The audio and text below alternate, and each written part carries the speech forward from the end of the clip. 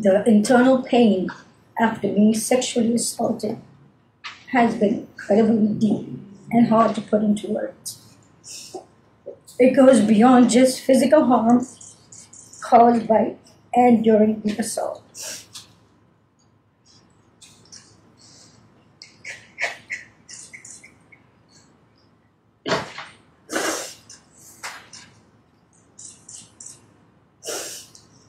It's a pain that reaches into your very core of who you are and leaving emotional scars that may never fully heal. Some of the hardest parts of this pain are the shame and the guilt I have experienced that plays a negative part in my day-to-day ability to function properly. Being blamed, questioned, and threatened has often made me feel worthless, isolated, and sometimes responsible for what happened to me.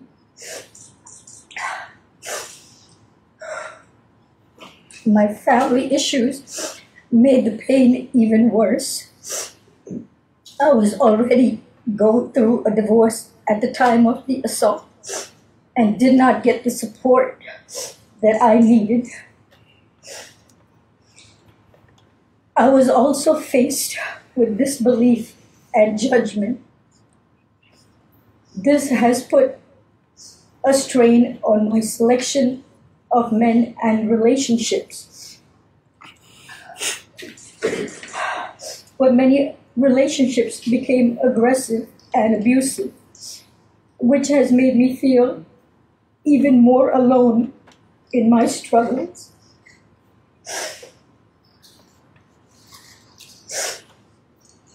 I go through spells of being distant and withdrawn that it's sometimes so hard to leave my house. The trauma of the assault has taken a toll on my mental health. I've had PTSD, depression, and anxiety. I'm emotionally scarred.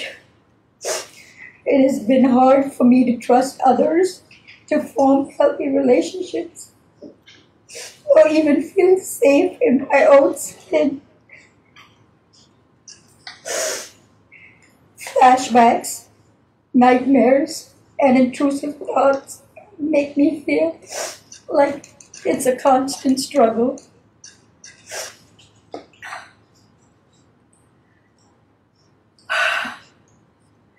I also suffer with physical problems such as chronic pain, sexual discomfort. The violation I have experienced during the assault has had lasting effects on my body, causing ongoing health problems and complications. The combination of physical and emotional pain has created a cycle of suffering from which it is so hard to break free. I want to continue on this journey towards recovery and healing. I'm glad that he is locked up, but that's a temporary feeling of relief.